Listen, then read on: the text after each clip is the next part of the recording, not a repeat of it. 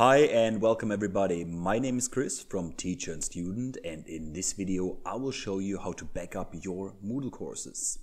Backing up your course is basically the process of taking all activities and resources from your course, putting them all together in one single file, which you can then store wherever you like, on your desktop, shared drive, or even on a USB stick.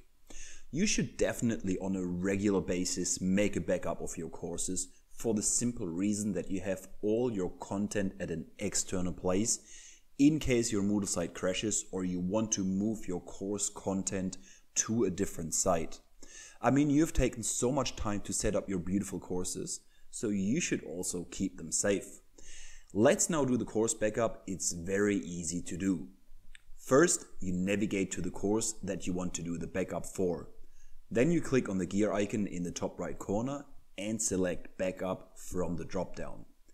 This will now give you the option to select what you want to include in your backup. I usually include everything except for user-related data. So I just want to back up the course content itself with the activities and resources, but without any input that users might have provided, like forum posts or grades that they received. So I untick the checkbox Include Enrolled Users. What you see when I do that is that all user-related fields automatically get disabled as well. By the way, some of you might not even be able to select Include Enrolled Users because this is a higher admin option and usually not for teachers.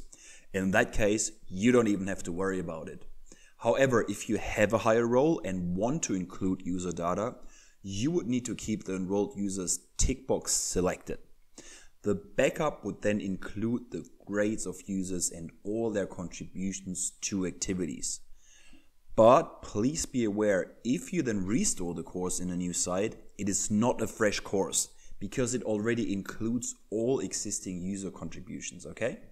Once you have selected everything that you want to include in the backup, you scroll all the way down and click on Jump to Final Step. This saves you some time because if you click on Next, you would have to go through a couple of pages that just display everything in a lot more detail, what you have already selected here. You should only use the Next button if you want to select individual activities or resources that you want to include in the backup. So I could, for example, say I don't want to have this and this activity included in the backup, but I want to keep the rest. You would then click Next again and get another overview of what you have selected. This page here would also give you the opportunity to change the name of your backup file, which might be handy. If you don't want to change the name, the file would just carry this Moodle created name. And now you would simply click Perform Backup. In this case, as I said before, I go back and click on Jump to Final Step.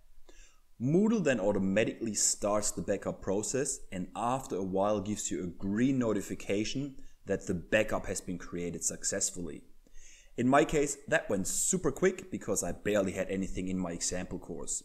For you, the backup process can take a lot longer, especially when you uploaded big files like videos directly to the course that you are backing up. After successful backup, you can now click on Continue and Moodle takes you to the place where all your course backups are stored.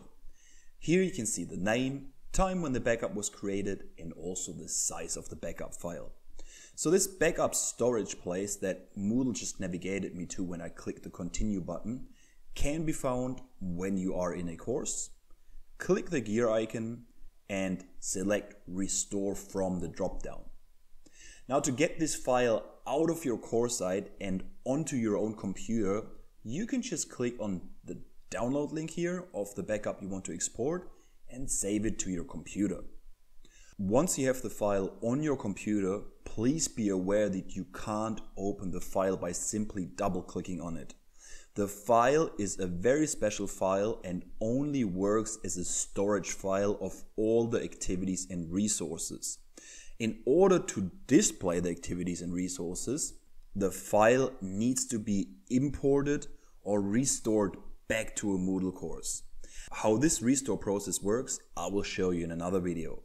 But that's how you easily create a backup of your Moodle course.